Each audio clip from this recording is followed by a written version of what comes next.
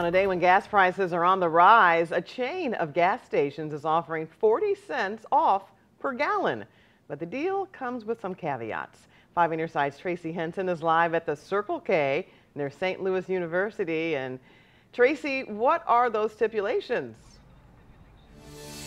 Okay, well, the big one is that it's only tonight and it's only, from now until 6 o'clock. So 40 cents off until 6 p.m.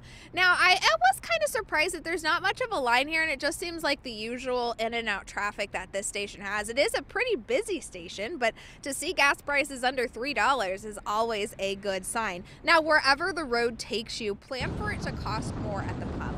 Gas prices are back over $3, and that means we all have to dust off our conservative driving tips. Drive slower and avoid hard braking to save on fuel. Expect prices to continue to rise and fall. We aren't out of winter just yet, and winter is usually when we see the best prices on gas. Another tip, don't just hit the first gas station you see.